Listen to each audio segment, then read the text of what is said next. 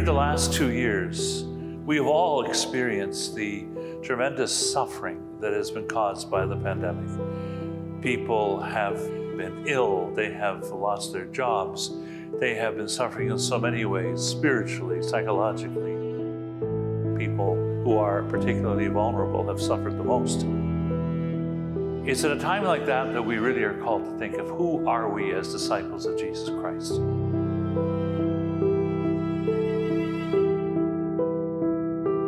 What are we called to do? What does He call us to do? To be faithful and true in our life in Christ. And He teaches us, because through the parable of the Good Samaritan, He lets us know what He expects of those who are His disciples. To care for the neighbor in distress, for those who have been beaten up by life. For in the parable of the Good Samaritan, we see of the man at the side of the road who had literally been beaten up. He was there and people walked by and didn't stop to help. Until finally the Samaritan comes along and he notices, he reaches out, he helps him, he binds up his wounds, he puts him on his animal, takes him to a place of refuge. He thinks of all the practical details that this man needs.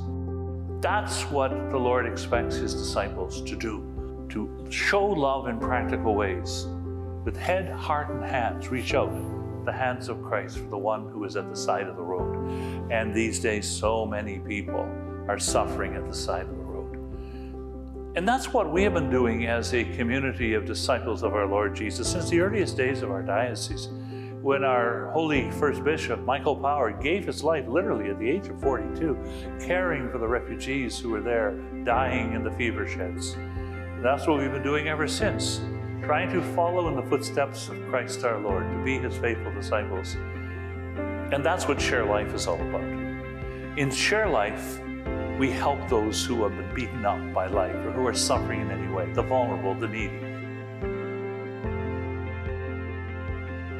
That is the way in which we can act in the spirit of the Good Samaritan, to notice, to reach out to care for in practical ways those who are at the side of the road, those who are suffering. The needs are great and urgent, but the solution is in reach.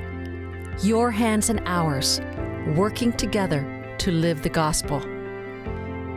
By helping us reach our goal, you ensure agencies can continue their compassionate care, turning no one away due to their background or financial means. This year, we have committed $2 million in new funding. That means more support for young people, more support for refugees, more support for hospital chaplains, and more aid for families in the Global South, among other growing needs. This is the difference you can make with your helping hand. I encourage everyone to give generously to ShareLife. In that way, we walk in the footsteps of the Good Samaritan, and we walk in the footsteps of our Lord Jesus Christ.